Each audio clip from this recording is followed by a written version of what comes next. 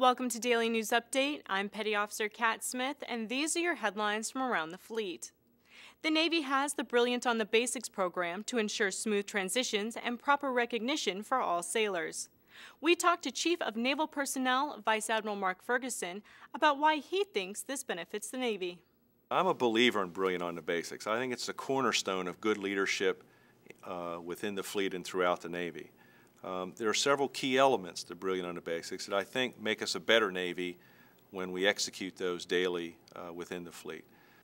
Key elements include a sponsorship program, awards, career development boards, and a strong ombudsman program for the families.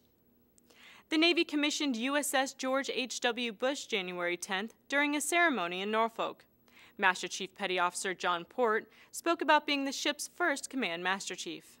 You get to set the tone of a ship. You only get to do that once, and that's the initial crew. So to be part of that chief's mess, part of that crew that's setting the tone for everyone that follows us, that's a once-in-a-lifetime opportunity. CMC Port joins Commanding Officer Kevin O'Flaherty and Executive Officer Captain S. Robert Roth. The Department of Veteran Affairs, along with the Defense and Transportation Department, have launched a new motor vehicle safety program. The Home Safe, Drive Safe, Stay Safe initiative is designed to help reduce the number of motor vehicle accidents among returning veterans.